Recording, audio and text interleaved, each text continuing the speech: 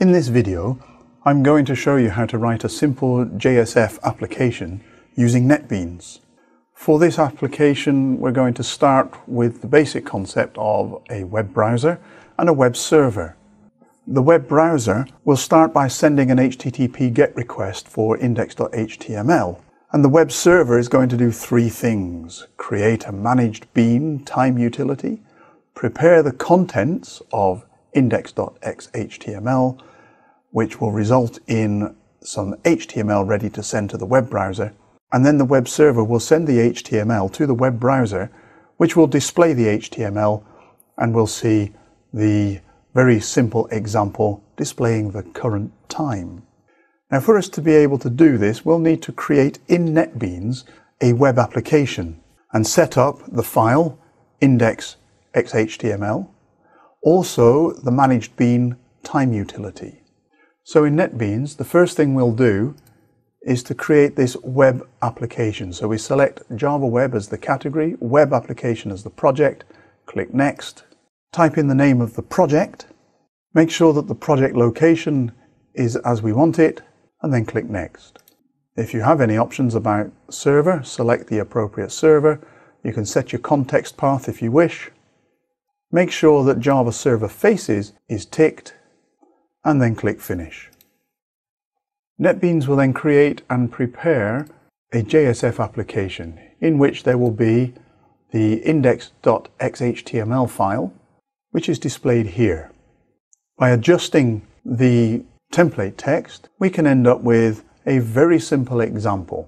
So we've altered the title, which appears at the top of the web browser.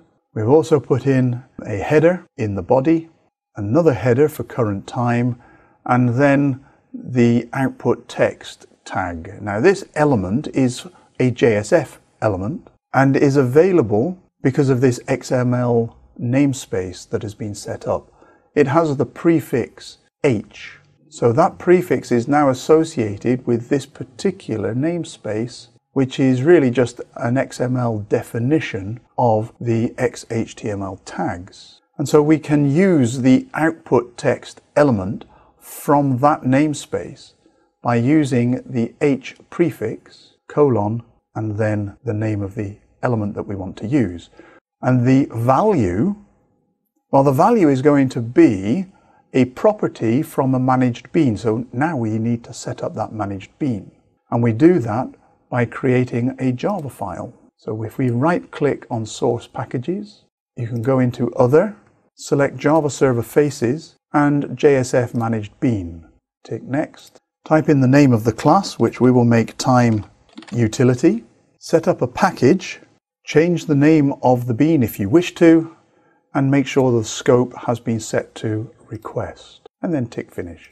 Again, you will get some template code, and we can modify this. I shall remove the comments and insert the code that I want. So I have the declaration that this is part of the managed bean package. I've got this annotation here which assigns the name that I want to use within the XHTML to link to this managed bean.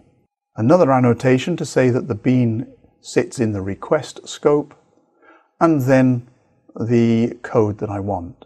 So when I am preparing the output, the XHTML file is going to want to get the current time. So I'm providing this method here, getCurrentTime, which will simply use the simple date format object that uses this pattern to format the current time using calendar.getInstance.getTime.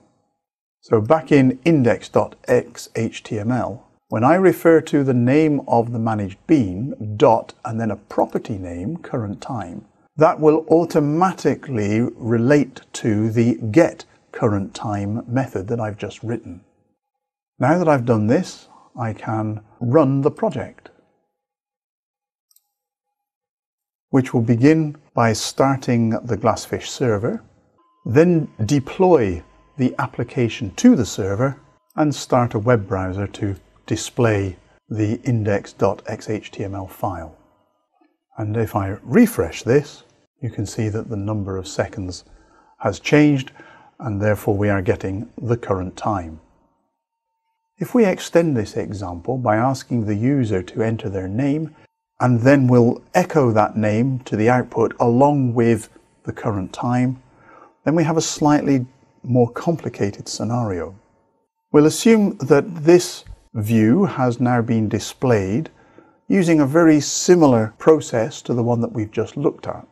The user has now typed in their name, and by clicking the Submit button, the browser will send a request to the server. The server will create two managed beans, the time utility bean and the user bean, populate the name property of user using the value that the user typed over here in the web browser, then prepare the contents of the next view, which will be view time, taking the property value from user, the name property, and again using the time utility bean as we saw in the previous example, and sending all of that as HTML to the web browser, which will display that HTML in this fashion.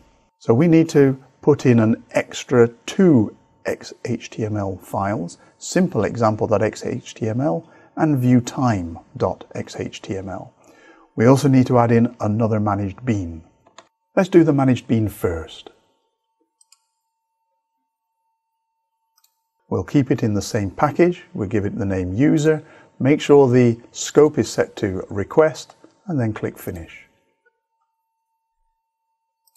Modify the code so that it is as we wish, which will mean putting in a field called name. This will be used to store the value that the user has typed. Therefore, we'll need a setName method that will receive the string and store it in that field. Later, we need to display that value, so we also need a getName. So this is a full provision for the property, the field with a get method and a set method. Now we need to prepare the simple example.xhtml file. In the web category, XHTML, click Next, give it a name and click Finish. We'll adjust this code by putting in a different title, a header, and now this time a form because we want to submit user values to the web server. So the form will have a paragraph asking for the name with an input text from the namespace that we talked about in the previous example. So input text will allow the user to enter a value. That value we're going to bind to the name property in the user managed bean. And that means that whatever the user types will end up being inserted via a method called toSetName in the name property. And then a command button so that we can allow the user to submit with the name of the next view given as the action. So whatever the user types here will end up in this property. Now we need the final view, view time. So this is another XHTML file.